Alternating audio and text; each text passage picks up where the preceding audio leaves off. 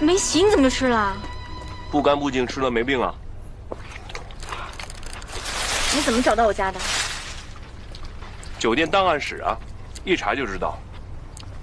你跟小芳调班了，故意躲着我，不让我吃你家的西红柿啊？你要吃西红柿，可以到酒店，也可以到超市，为什么到我家呢？很简单，我最爱吃的就是西红柿。你买我最爱吃的西红柿，就说明你了解我，你喜欢我呀。你这个人也太自恋了吧！姐，这谁的车呀？好酷啊！你的？哟，弟弟啊！记住啊，从今天起，叫我姐夫。姐夫？哎，叫姐夫，乖啊！怎么了？你要干嘛啊？我怎么了？你让我弟误会了，我妈就得知道了。我妈知道事情就大了，你知不知道？我们俩订婚那事儿本来就是一笔糊涂账，根本说不清楚的。你还记得呀？记得什么？咱俩订婚的事儿啊。今天呢，是我这个女婿来见我未来的丈母娘啊！对了，明天我带着你见我爸了。哎，你未来的公公。喂，这样姐夫给多少钱？初次见面总该给个见面礼吧？行，那见面礼叼着，走进屋。姐夫，咱们回家。来，哎，哦，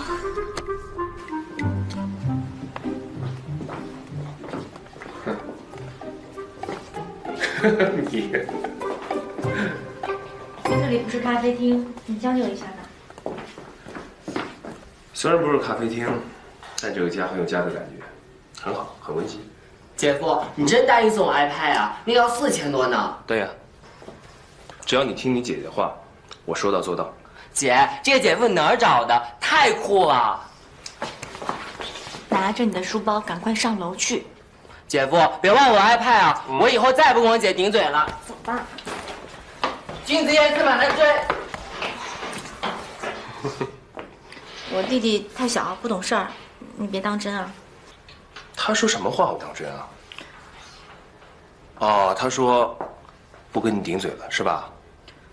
不是。哦，对了，他叫我姐夫，我已经当真了。水你也喝完了，没事了吧？你可以走了。我还没见完我未来的丈母娘，我怎么能走呢？你别再胡闹了。快让妈妈搭把手。伯母，来给我，我来。哟，你是啊，伯母你好，我叫江浩天。妈，他是我同事，正好开车路过我们家门口，我请他进来坐坐。哦。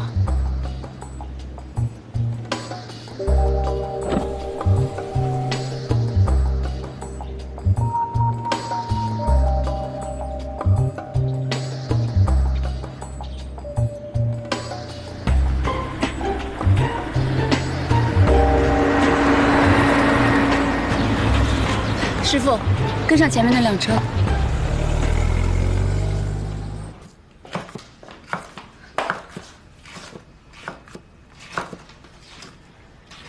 那个小伙子人品不错嘛。你们交往多久了？妈，什么交往啊？我们就是普通朋友。你这个傻丫头啊，你跟妈还有什么不好意思的？妈都看出来了。这小伙子啊，真是挺喜欢你的。再说你碰见个好男人不容易，要抓着机会。你们姐弟3个呀，我最发愁的就是你。我看这小伙子不错，就是他了，别挑了啊！什么叫把握好机会呀？搞得我好像嫁不出去似的。他不行，有什么不行的呀？人家都追到家里来了，你小伙子挺喜欢你的。妈，我们叫小坤啊。小坤，吃饭了。来啦！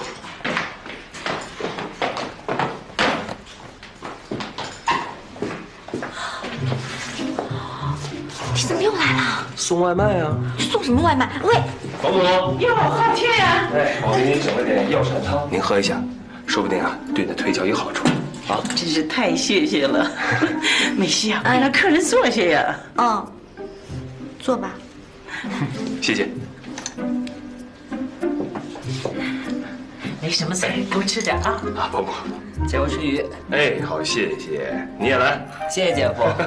你喝点汤。哎，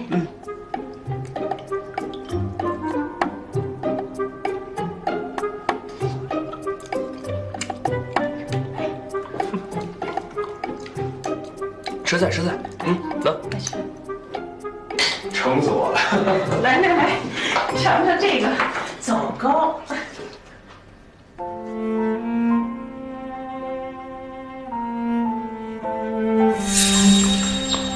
好听啊！来，妈做人在这边枣糕，先吃一块，一会儿妈给你加香气。真好吃。妈妈来，你也吃。好听真贵。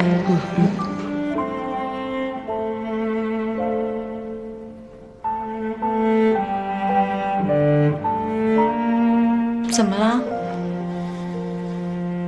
这可是我妈的拿手点心，尝尝吧。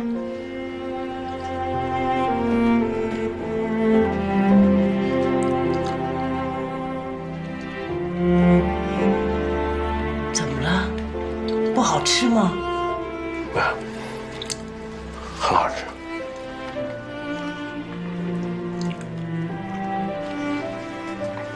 对不起。衣服还在这，姐。我给她送去。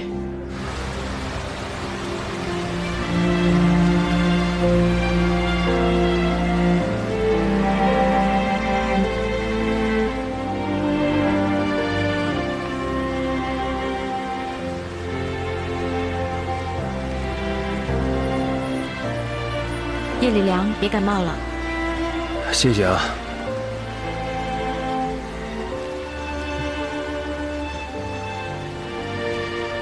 刚才你到底怎么啦？是不是我妈做的枣糕不好吃啊？不是，我记得小时候啊，我最爱吃的就是妈妈做的枣糕，那个味道一模一样啊。原来霸道的701也有想妈妈的时候啊。怎么不能想妈妈呀？每个人都有妈妈。你在外面不想家里人呢？啊？想啊。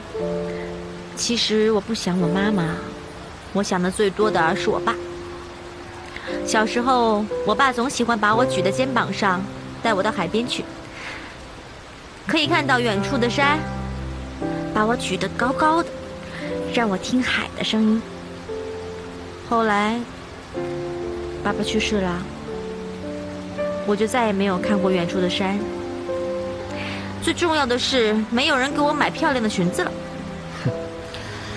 不过还好，我有一双能干的巧手，我可以为自己做裙子穿。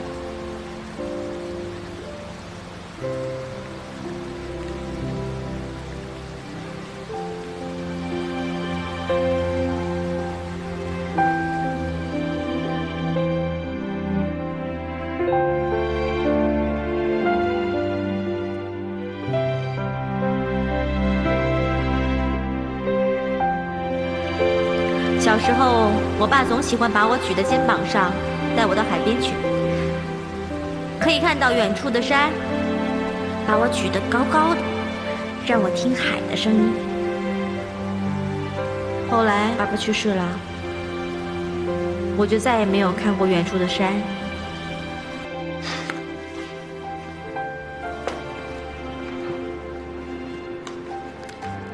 沈美熙。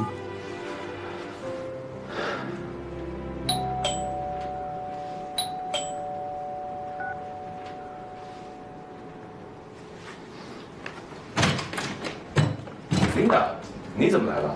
我来找你吃饭啊。哎，这裙子真好看，昊天你眼光真好，给我买的，好喜欢，好漂亮啊。这不是给你买的，放着吧。啊？不是给我买的。嗯。难道你是给沈美熙买的吗？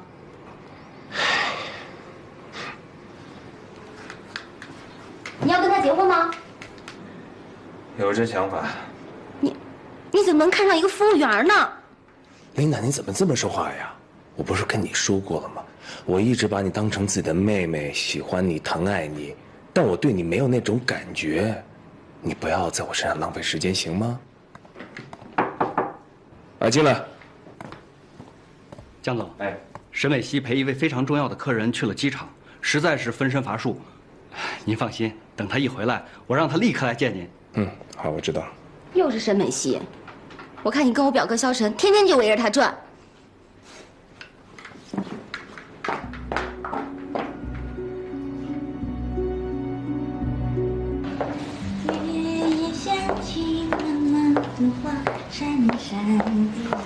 哎呦喂，你今天心情怎么那么好啊？不行啊，老白皮又闹腾了，你赶紧过去看看吧。谁呀？就那个701的朋友琳达，怎么了？他点名让你去的，我估计是黄鼠狼给鸡拜年，不安好心呐。别老把人往坏处想，我去了，放心吧。你赶紧过去看看啊。好，一定要小心呐。 OK， 一定要活着回来呢。拜拜，拜拜。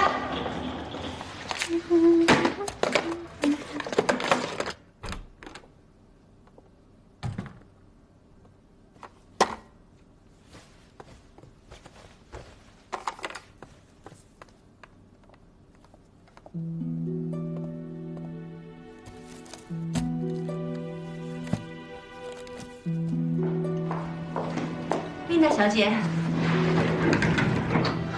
站住！你这个人怎么这么阴险啊？弄坏我老公送给我的衣服，你怎么能这样子呢？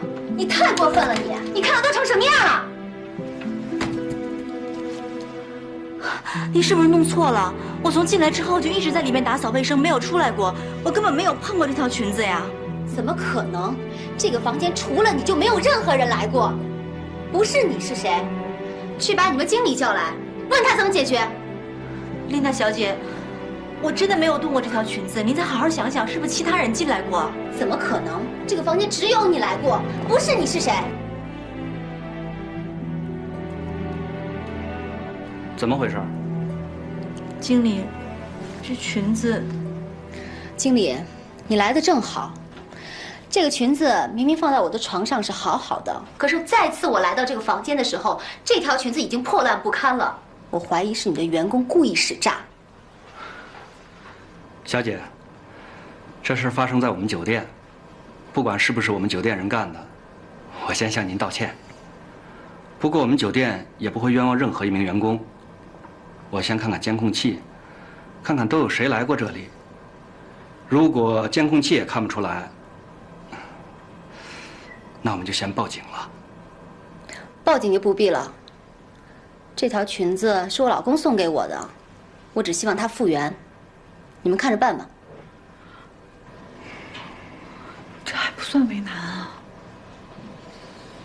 这样吧，琳达小姐，既然这条裙子对你来说那么重要，那我想办法把它修补好，争取让您能穿着它陪您老公逛街去。经理，我去拿下针线。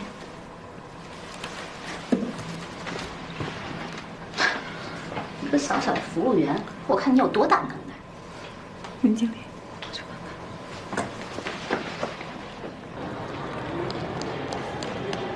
哎，舅舅，你快去救救伟熙，他快被你表妹整死了。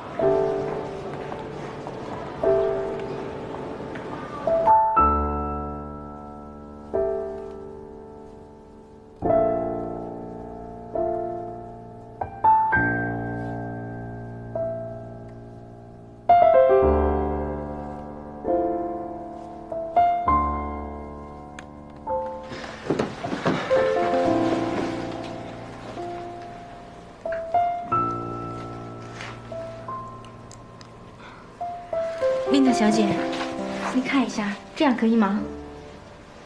装腔作势，你改这衣服能穿吗？琳达，要不你先试穿一下，让我看看。没事的。好，我试给你看一下。干什么呀？怎么回事啊？我刚才听说美熙。你怎么在这儿啊？我怎么不能在这儿？我妹妹在这儿，我过来看看她。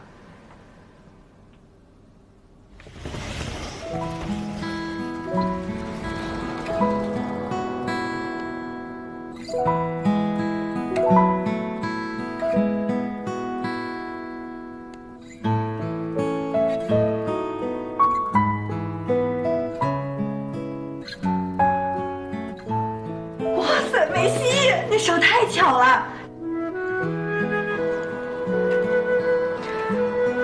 琳达小姐，你看这样通过你的检验了吗？